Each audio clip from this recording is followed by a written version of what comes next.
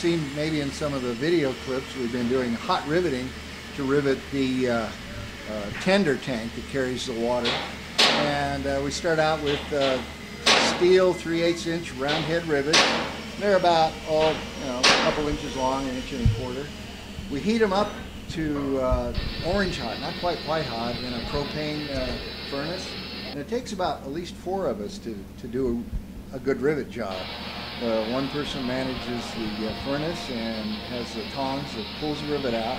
He drops it into the rivet hole. There's a person up there that pounds it down in, and then the person on the bucking bar, which is a heavy thing that they put on the head of the rivet, pushes down hard on that, while the person with the air hammer rivet gun pushes up hard, pulls the trigger, and rat, bat, bat, bat, and it makes the rivet fill out the hole completely and rounds a top on it. Let it dry, let it cool down, and you have a rivet.